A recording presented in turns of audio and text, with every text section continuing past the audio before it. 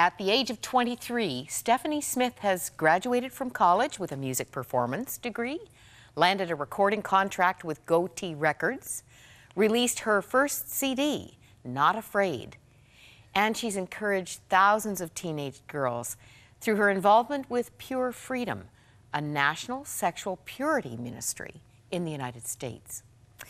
This is her first book. I like that, first book. Crossroads, the Teenage Girl's Guide to Emotional Wounds. Stephanie, it's a pleasure to have you with us. Thank you for having me. From?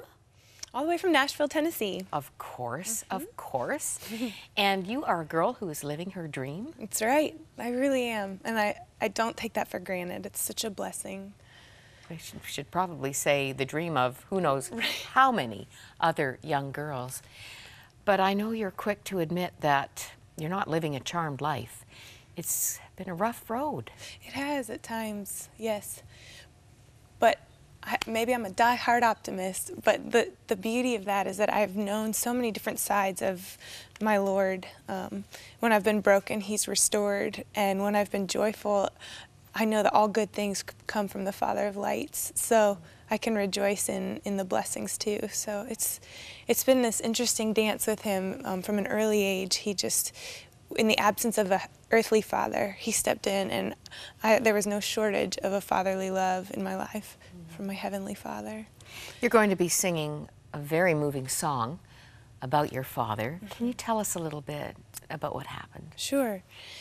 This song basically documents the first two times that I met my father. First at age 14 and second at age 19.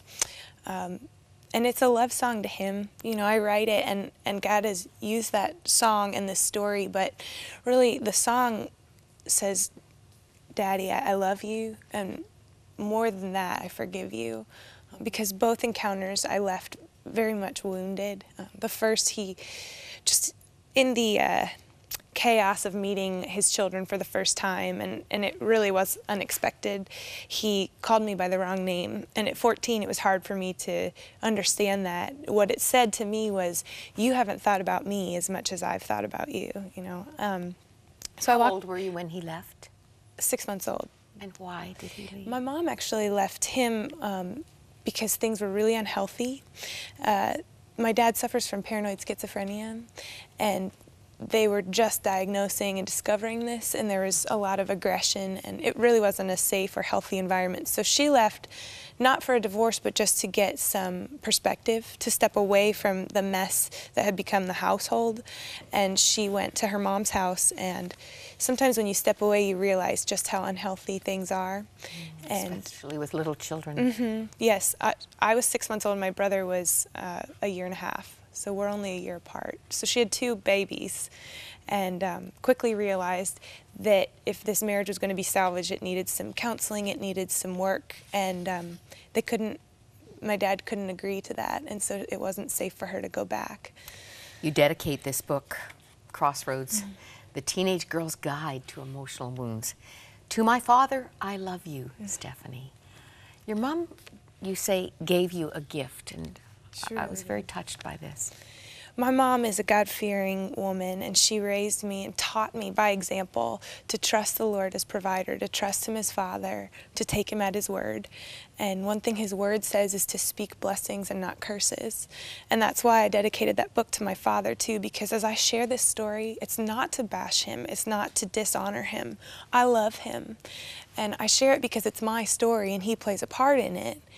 But I love that man, I really do. Just in the couple times I've met him, I see myself in him, and I see that he still has purpose and value. And my mom taught me that in growing up. She never painted him as any kind of a monster. He wasn't somebody that I feared, which actually added to the anticipation of meeting him, and then the crushed emotions that I felt when it didn't go as I had hoped. But you have the stories of other young people in this book, a real variety, which will touch teenagers in, I think, all the places that they need some identification. But I love that you say your life doesn't have to be defined by the hard parts. You've had lots of those hard parts. Yeah. The beauty, I think, in putting on as best of a lens of Jesus that we can is, you know, what do we do when bad things happen to us? And, you know, as I've pondered and thought about being 14 and my dad calling me the wrong name, that was just a wound. And we walk through life and sometimes we don't do anything to provoke it and wounds occur. And then what? You know, are we left to just go, oh, my life's ruined? Or if something bad happened to us, do we say, well, that changes the course of my life and I'm just a statistic and slap that name tag on? But the beauty of the grace of our Lord is that we can own it and say, yep, that's part of my story, but I don't have to be defined by it. And at the end of each story, you give this challenge: choose your playlist. Mm-hmm. What does that mean? Of course, it kind of, the whole book has a little bit of a music theme, and the chapters... iPods all over the place. Yeah, the chapters go with the song titles on the record, but choose your playlist means the choice is yours. The steps from here on out, the choice is yours. With everything that happens to us, we have a choice how to react. We can be a bitter person, or we can choose to walk through the storm and come out a better person. And this, of course, is just what your mom modeled. She did. She could have been bitter. She could have. Spewing put-downs.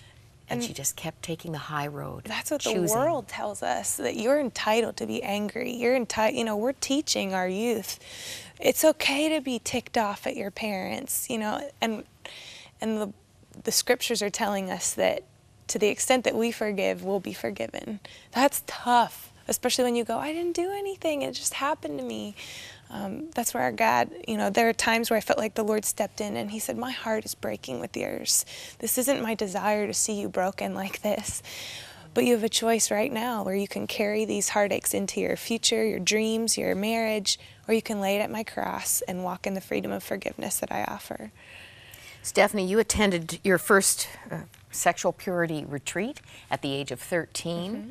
It's kind of a sweet irony, a full circle thing. It is. That you've come around to, have you got the pearl? I do, I have the pearl on. It always turns around, but. And this was from? This is from when I was 13, retreat? And I still wear it. Can you see, with the camera, can you get into that? It's a real pearl. What's the significance of it? This pearl, it symbolizes the pearl of great price. And for this lesson, it was on purity, but it's the beauty of the story where a father had given his daughter some dress-up clothes and some fake pearls, and the paint chipped off, but they were her favorite part of the dress-up. And he knew that. And one day as she was getting older, he asked for the pearls. And she cried and said, but you know they're my favorite. And he said, do you trust me? And once she finally released in faith that her daddy was good and he knew they were her favorite and he wouldn't ask if he didn't have something planned or better, he replaced it with a set of real pearls for her. And so the symbolism is, you know, will we wait for God's best? Do we trust that the way that he's ordained it, the way that he's set it up, because it was his plan in the first place, do we trust that it's the best? And we'll release our ideas of good or our ideas of perfect to him, because even if there's a period of waiting or faith where we release that to him, he'll replace it with the best, the pearl of great price. You are his treasure. And you are single? I am. Still? I don't have a problem with it right now. I'm pretty living the dream, if you will. And one thing I am learning is that it's going to be an added hurdle just doing the road and having a relationship. But I trust him. You know, he's preparing somebody who can do that lifestyle, and I can travel and do what I love as well, and it can work. Well, from Acquire the Fire here in Canada to, you've just finished a tour with Toby Mac? Yep. Reliant K, going to cities and arenas. You know, one special thing about this Toby Mac tour is he was my favorite growing up, DC Talk, and my hometown, for my 15th birthday, they were supposed to come and play in this arena in my hometown, and they canceled, and I was devastated. It was a hard year. And the first date of this tour was in that same arena, and I was sharing the stage with Toby Mac. So, very special. We're just so happy for you. And having read the book and heard these songs, and really, it's a companion set. And by the way, Stephanie is a girl, in case you hadn't noticed, .com. StephanieIsAGirl.com to find out more about Stephanie and her touring and her music and her message in this book. I'm excited that you're reaching teenage girls. Thank you. Because you're going right to the heart of their issues. And right now you're going to sing that song that we talked about. Do you see your dad? I don't. We've met several times since the 14, 19, but he provides for me in ways that he can, and he knows his limitations. And one thing I've learned by the grace of God is to love him, the man he is right now, with the grief, the guilt, the heartache that he bears. It's hard for me not to want him to be the daddy that I always desired, but to love him in his limitations and his brokenness right here. I kind of keep my distance because I know that he has a hard time with some of the emotional things. So it's a real growing up journey, isn't it? It really is. Stephanie?